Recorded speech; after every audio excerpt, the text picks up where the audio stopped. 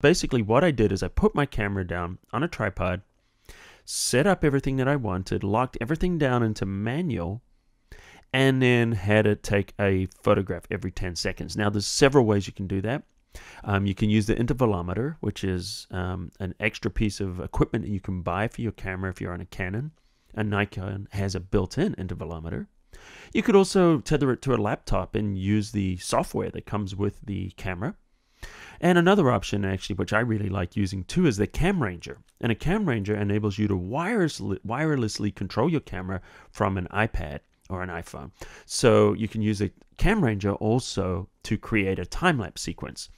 So whichever method you choose, you lock it down, you take a photograph once every 10 seconds, or whatever interval you choose. In this case, I've chosen once every 10 seconds, and the movement happens here. Now, when we put this together, we can make the movement happen very, very quickly, as if time is passing very quickly. You've seen the effect. It's been used on a lot of TV shows, and in fact, House of Cards on Netflix used it for the introduction. It was HDR time lapses with the entire intro to that show. So let's have a look at a little trick that I've got here for previewing these and seeing, hey, is this even going to work as a time lapse? So what we're going to do is we've got all the photos in a folder.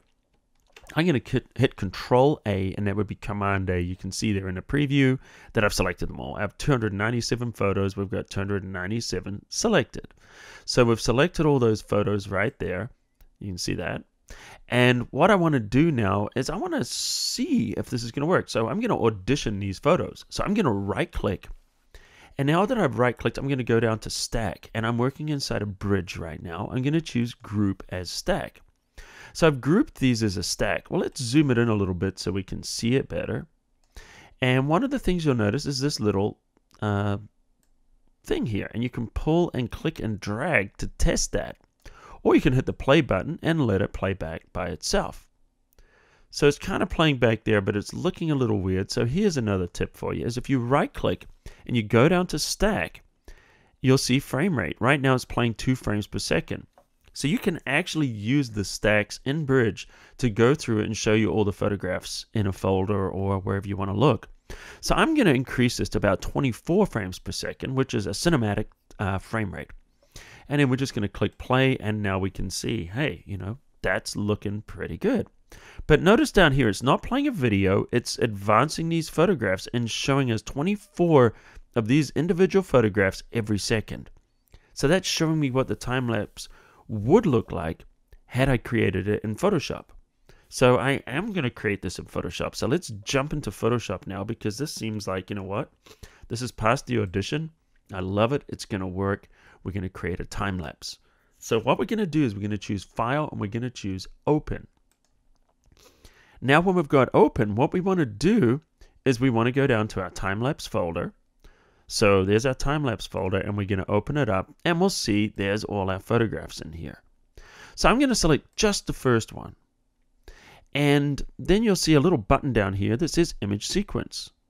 Now, if we select that button, what it's going to do is it's going to load these into a sequence.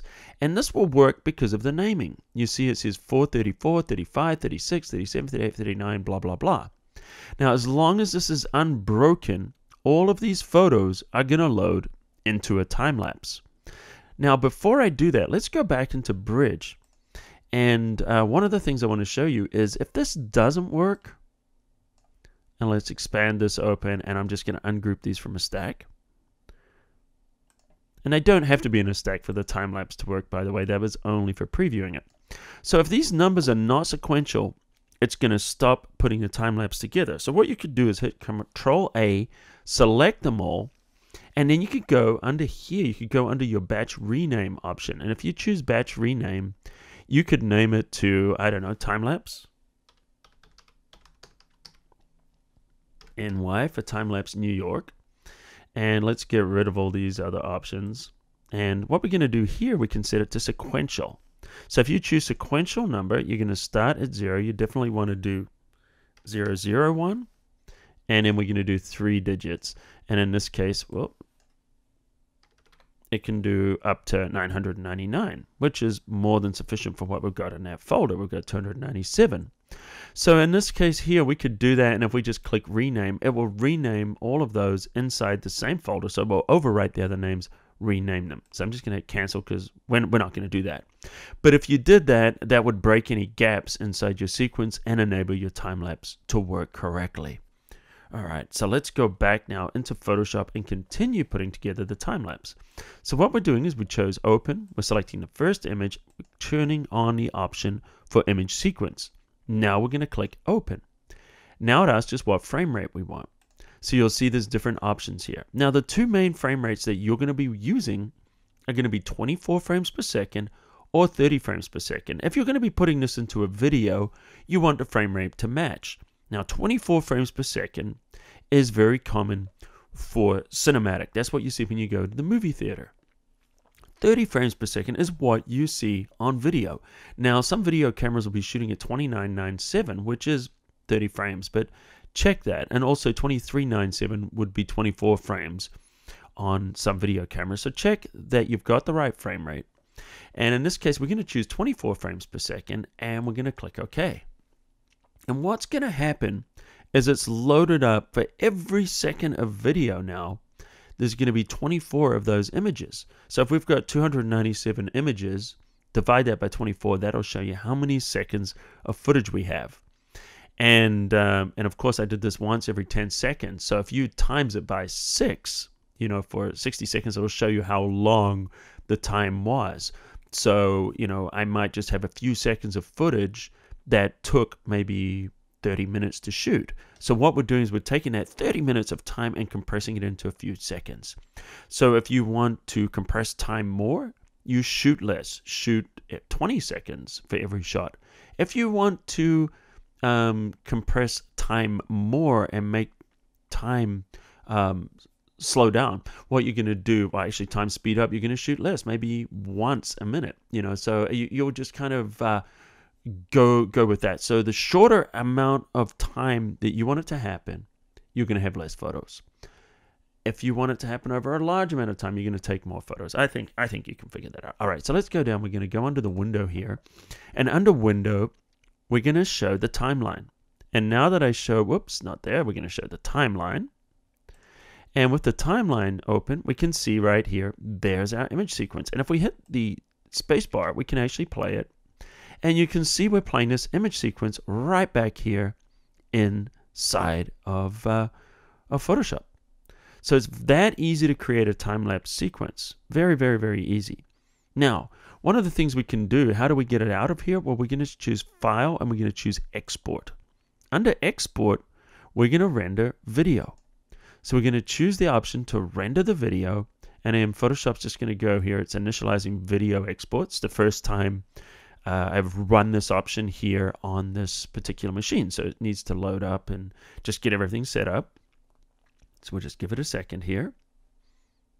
And once it's set up once, it's not going to take this long every other time to do it. So here we go. So what it's doing is actually just opening a subset of meteor encoder. So here we go. What we're going to do is just give it a name, give it a location, and then in this case here, we're going to be outputting it to the default, which is going to be H.264, and then we're just going to use a preset. So if you use a preset, if you want to keep the same size that we've been working with, just choose high, medium, or low. Or you can choose any one of these other presets, such as YouTube or whatever you want here, iPhones, iPads, etc. You know, grab one of these presets, and that will actually crop and add bars or whatever is necessary to make this fit these different formats that you're outputting into.